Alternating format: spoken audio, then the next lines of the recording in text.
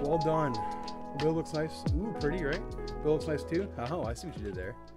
Guys, welcome. Thank you for coming over to our Stince Built YouTube page. Make sure if you're not following to go over to twitch.tv/Stince. We stream twice a week. We build PCs, whether it's a budget build, whether it's a high-end gaming build. We're building there twice a week, every Monday and Friday at 10 a.m. Eastern. So make sure to pop on over and take a peek. But today we're looking at a really nice budget build, $1,000 PC. What can we do? What can we build? So take a look. Let me know what you think. Drop a comment and make sure to hit that sub button, hit that subscribe button, and we'll see you again real soon. Good morning, good morning, good morning. Thank you for being patient with me this morning. On this Friday, gonna get down on Friday. Don't worry, I'm going right here now. Boom. Too much coffee. I love it. I'm excited. I'm excited to build today. I'm gonna try to do it every Friday, every Monday and Friday. So this PC is it's about $1,000 budget PC. You can go and build this system for about $1,000, $1,100 or so. We're doing this ship for about just under $1,200. This is going to be one of our systems that we're going to feature and focus on here in our quick ship systems. Very similar to this, a little different, but it's going to start with a Ryzen 5 3600X or an XT. It's going to come. We're going to actually upgrade the air cooler on that to the RGB Wraith, AMD RGB Wraith, so it's really good. This one's going to be also rocking the AsRock Phantom B550. So right there is a big thing that we're doing is we're not going to give you like a B450 board. We're not going to give you like an A320M board, which a lot of builders, not good builders, but like pre-built companies will do. They're going to give you a system that's around the same price point that we're doing here, but they're going to put us on a motherboard that's not going to be able to deliver upgrades on the line. So we're going to put on a B550 Phantom Gaming 4 with Wi-Fi, which is really cool. It has built-in Wi-Fi. We are rocking 16 gigs of 3600 megahertz Geil EVO X RAM, RGB, beautiful RAM. We're gonna rock it with a GTX 1660 Ti, which is a really good card. A 1 terabyte NVMe from Western Digital, a 2 terabyte Seagate SATA hard disk drive, and then we're gonna rock that in the brand new Phanteks Eclipse P360A. Really beautiful tempered glass case, micro. It's actually like a micro, but it's not an MATX board factor. It's a mini tower for full ATX size. It's really compact. It's not really big. You can see here, it's not huge. Then we're gonna rock a 600 watt bronze power supply. So give you opportunity to go to like the rumored 3060 Ti, which is coming out. You can still power that. Did got 2 RGB front fans, and we're adding a black rear static pressure cooler master fan to the rear, just to get some more airflow. So we're typically building these shipped without the Seagate hard drive, which is a $50 upgrade there. We're typically shipping these for about $1,180. So this is our $10.99 special. That's what we sell every day for $10.99. So, all right, guys, we're gonna get started on this one. All right, how does shipping work out? I'm so scared to have big items shipped to me because I live in an apartment building. We can hold it and make sure it's signed. We can make sure it's signed for you, Sabrina. Woohoo! Yeah, they're giving us a CD still. Okay, here let's have a conversation about this. If a manufacturer could put in a 16 gigabyte thumb drive that costs mere dollars, with upgraded BIOS, with all the drivers, instead of this.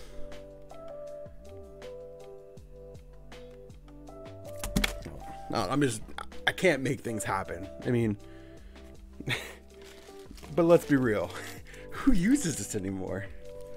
Don't anybody in chat say it, because we're gonna ban right now. I thought about buying an external like a DVD writer, just like a USB one, so I could plug it in these PCs, because they do have all the drivers on those discs, but nobody's using discs anymore. So then they want you to then, what if you have an Intel driver? You have to be able to install it. Some of these boards don't have the LAN drivers pre-installed. Most of the good companies do. Some of them don't. They're typically an Intel driver, they're a Realtek driver. They don't have them installed. So you can't get on the internet to download the audio driver, to download the RGB software. You can't even get on like a PC. You can pretty much install it, and it's a brick. You can't install anything off the internet yet. So it's like, give them a USB drive with all the drivers. It's $1 to $2 more. People pay $2 more to have that little USB drive in the box versus a goddamn CD. Okay? Okay? Motherboard manufacturers, I'm talking to you. Upgrade them. Upgrade them. Why don't they include floppy disk? Oh, okay. You know what?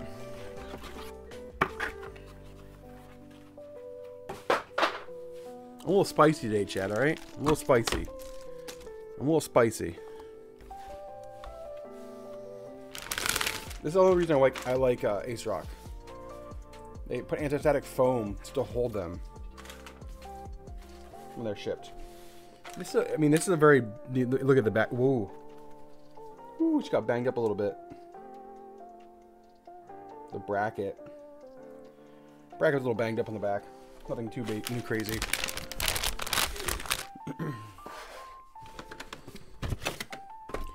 Actually, not a bad fan. The stock 3600X had a little bit of coil whine. Woo, Odin's beard, yes sir. It sure is.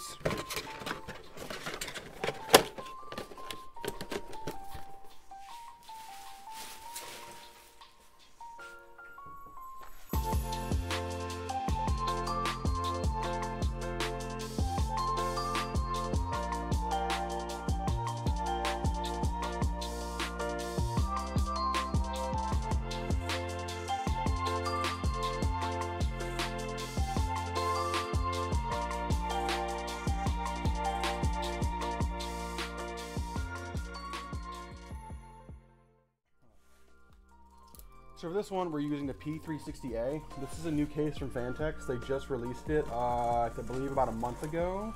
I think it's their second build in it, but I think we built one when they first got released, and we haven't built since.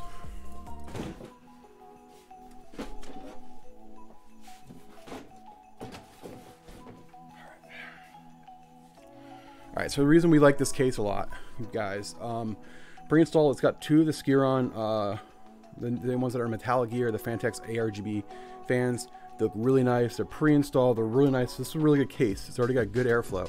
We are going to add, like I said, another 120mm static pressure fan to the back. It's a 1200 RPM, I think, believe from Cooler Master.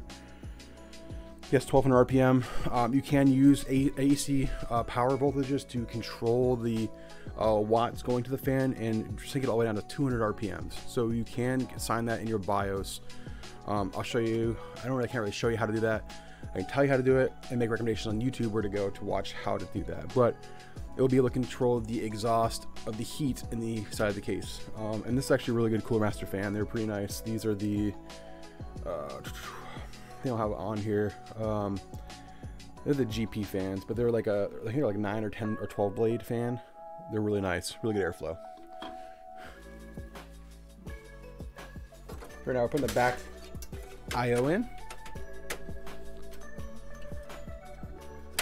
The extra standoff, yep. So the thing about Phanteks is they also use their own proprietary size in the standoff. So you can't just like put any other standard standoff, you have to use theirs. And I don't think they give you extra. Thank you again, guys, for all the love and support you show me each and every day. Whether it's on Twitter, whether it's here in the streams, it means a lot. It means a lot.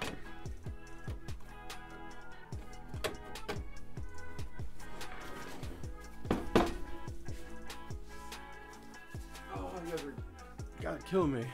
Showing the emotion. No emotion, Schmo. We talked about this. Oh, I've already had a crazy week. Orders are flowing in. I gotta find somebody to help here in the office. You're gonna try and break me on Twitch today. You and Aaron and all these gifted subs. All right, so we're just installing all the standoff screws right now. All right, all our standoffs are on. So we're gonna show you what it looks like in the. So I like this theme. We're going for like a little bit of a gray and black theme here. This looks really good. The RAM goes really well with the motherboard. The AsRock Phantom Gaming Series is probably the most underrated. They're very stable. They're not flashy. They look decent. They're not like a gorgeous looking motherboard because it doesn't have all the fancy VRMs and heat sinks and heat shields It just looks good. It just works really well. It's a very good board for budgets because it had a lot of features that higher end boards have that their like lower tier boards don't. So it's really nice. All right, so right now we're gonna look at the back of this. I'm gonna flip it over and see where all the cables they gave us are. All right, so here they're giving us fan. This is their RGB connections to run it off their thing. This is to tie in more RGB fans.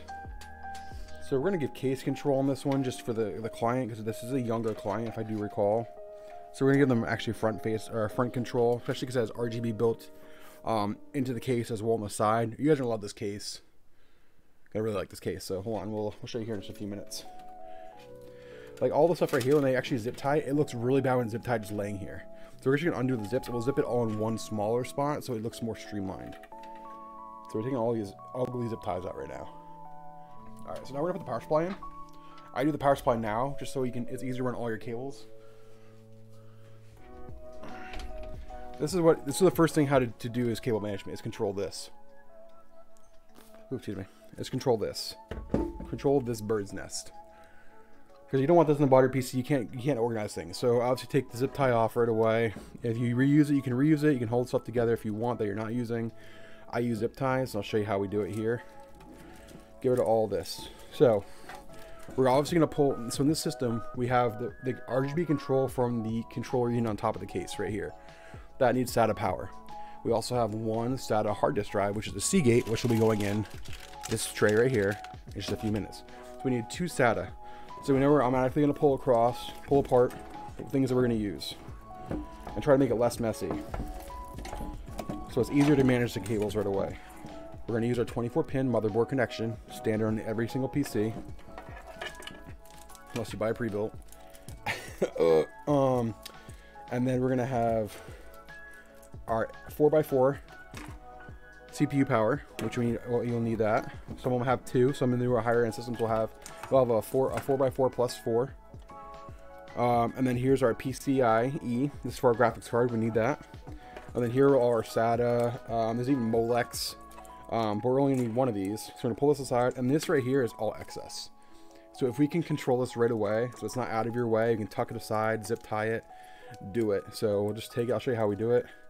Kind of go here. We just need about 8 inches or so. Take it. We'll prop it up like this. We'll get it really nice and tight and neat, like this.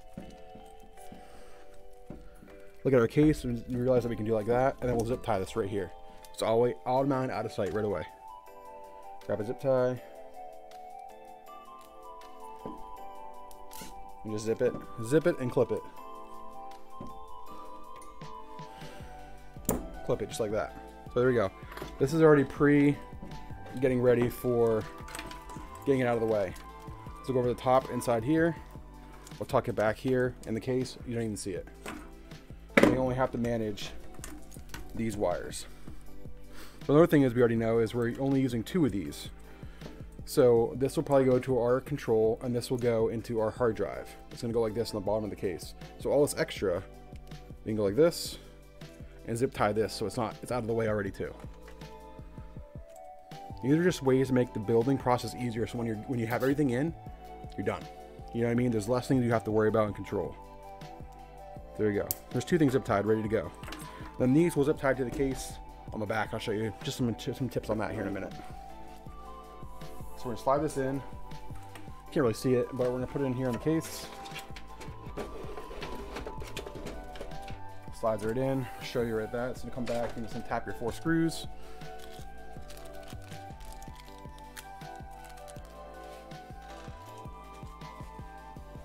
And we're just to make this faster.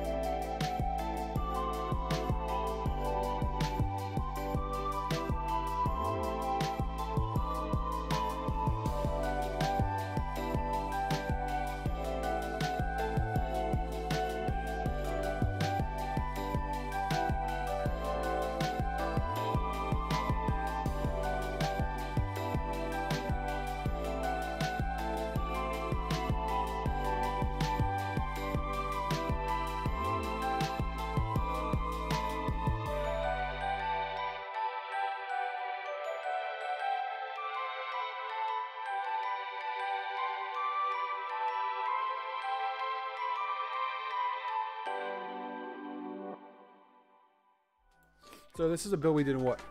About an hour and what? Hour and what, 10 minutes? We had a couple interruptions. Beautiful. Really clean. Here's a better angle. Really clean system. It's gonna be really powerful. You can game and stream on the system for like around $1,000. We sell it out the door, shipped as like $1,180.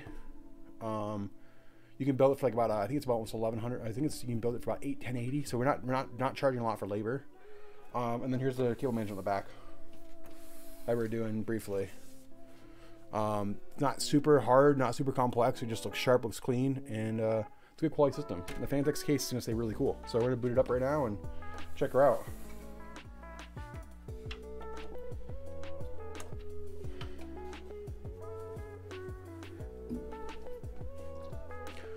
There she goes.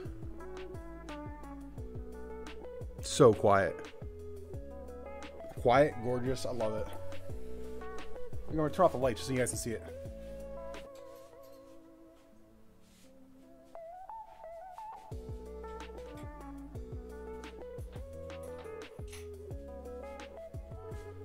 Well done.